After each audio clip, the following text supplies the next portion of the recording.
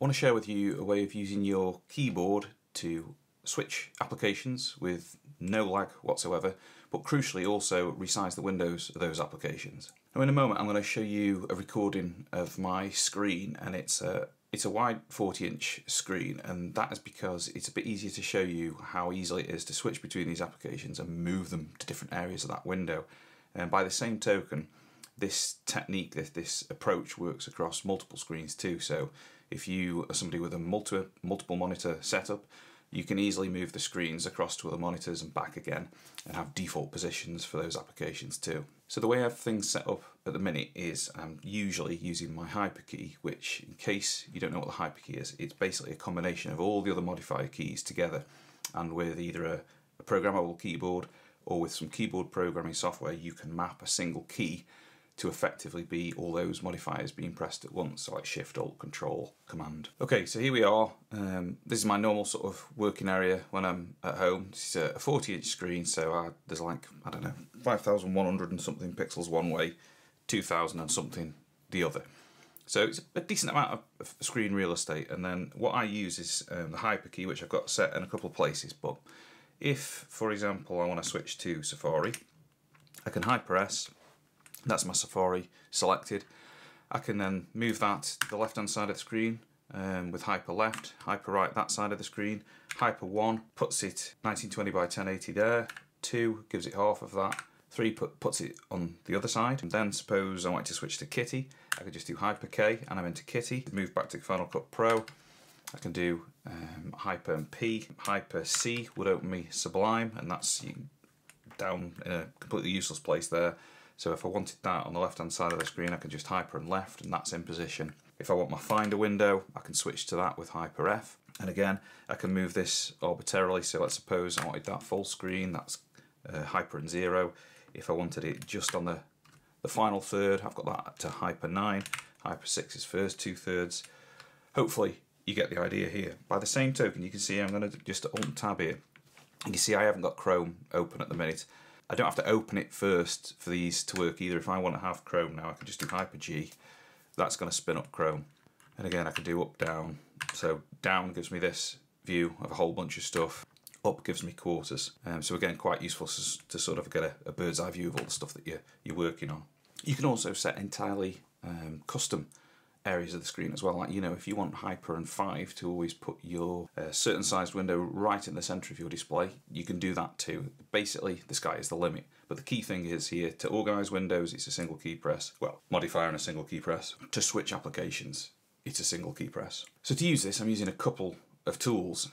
You can use, there's different tools with which you can accomplish effectively the same result. But the two that I use, that I most like using, are Rectangle Pro, which is like £8.50 or something like that for me here in the UK. And I also use Alfred app, which again, you get the paid license for the bits and pieces that you actually need. So that's 30 something pounds here in the UK for a license. There are other applications that can do similar things, like Raycast, like Keyboard Maestro. You might use to set up your keyboard shortcuts. I had tried Raycast for a while, but I didn't find its execution of moving the windows as well as using Alfred and Rectangle Pro. It may be better now, but that was some time ago when I tried it. But the limitation I found with Raycast is that I couldn't shift application windows onto secondary screens and back again easily. But if you don't have a fully programmable keyboard, you're almost certainly going to want something like Keyboard Maestro on macOS, and that lets you do the hyperkey that we said. You could accomplish this with a combination of other keys, it's just not going to be anywhere near as sort of ergonomic and robust. Okay, so first of all, the sort of two parts of this is we've got to set some stuff up in Alfred and we've got to set some stuff up in Rectangle. We're going to look at Rectangle first because that's probably the easiest thing. This is the Rectangle preferences window, and you can see here that there is a whole bunch of different sort of screen layouts here, and there's a shortcut window here. So if I wanted to do an almost maximized layout, which I don't, but let's suppose we do, I might set that to say hyper and 7. And that would be it. And then when I press that shortcut, the window that's currently active is going to get set to that position. Now I'm going to take that back out again now. But you can see there's a load of defaults for Rectangle anyway. So, you know, top half of the screen, bottom half of the screen, so I can use hyper, up, down, left, right to shift a window around my screen area. And there's loads and loads of defaults. first third, last third, 2/3, last 2/3, you can see that there is a lot. However, you might also want to set up, like for example, I use, because I've got a bigger screen than I would want for recording content like this, I have a shortcut which is Hyper 1, which sends the window to a 1920 by 1080 selection of the screen, which is what you can see here with this Alfred workflow window. And to do that in Rectangle Pro, you just have these custom shortcuts. So you can see here, my Hyper 1 is set to start at the top left. It's 1920 wide, 1080 high, and then you can set your shortcut here over on the left. That's Hyper 2 is left hand side of that HD area. Hyper 3 right hand side of that HD area. And that's it. Once you've set those shortcuts up in Rectangle just happily runs in the top in the menu bar of your computer. Set it to come on automatically, you know, as your computer starts, and you never have to think about, you know, resizing your windows, because you could just do it all with these keyboard shortcuts. So that's Rectangle Pro sorted.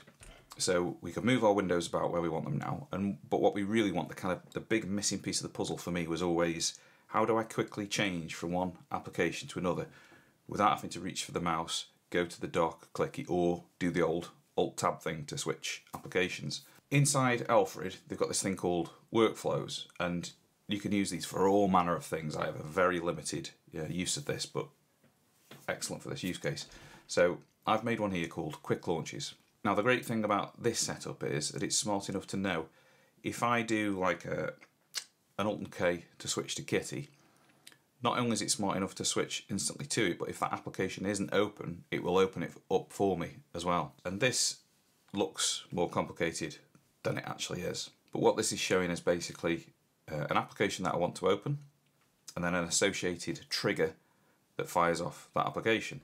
So you can make this either way around, but the way I tend to do it is I'll do a trigger, I'll set a hotkey. Let's use the example of V. Okay, so I'm going to do Hyper V. I always set this to be passed through to workflow. You don't need to change that. You don't need to change the thing underneath. I never set this limitation either of it only working when it's got focus, because I want this to work wherever I am in my system. I want to be able to press this hotkey, get this application focused. So there's my hotkey, and then what I want to do is associate that with a particular application. So we go and grab our application now. So again, you can right click, Actions, come down to Launch Apps or Files. So then you just browse to whatever it is you want to open. So let's suppose I wanted Affinity Designer. I click Accept, I click Save. So you can see here now I've got my shortcut over here. I've got the thing that I want that shortcut to do, but these two aren't connected like all these others. I've got this little line between them to show that they're connected. So you can see there it tells you to Shift and Option to connect. So I'm going to do that over here.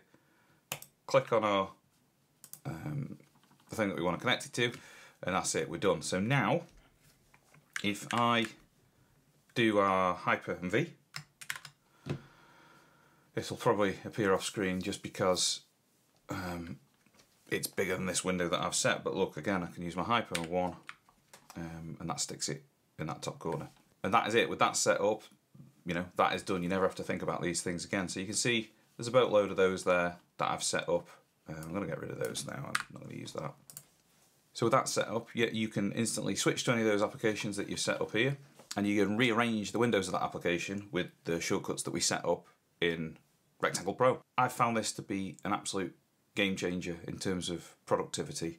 I find myself rarely using the mouse for anything like, well, certainly not for arranging windows or launching applications. If you're used to Alt-tabbing, using the mouse to open your applications, even something like Spotlight or Alfred to quick launch apps, you find you just don't do that anywhere near as much now, because you get these things sort of dialed in your brain, and it's just very, very quick to swap these applications or move them around. So I found this a lot simpler than things like your Buy or Hammer Spoon, which I know can do a bunch of other stuff. It's not a true tiling window manager, but for my use cases, this is a very simple, straightforward setup and gets me kind of 90% of those other more convoluted solutions.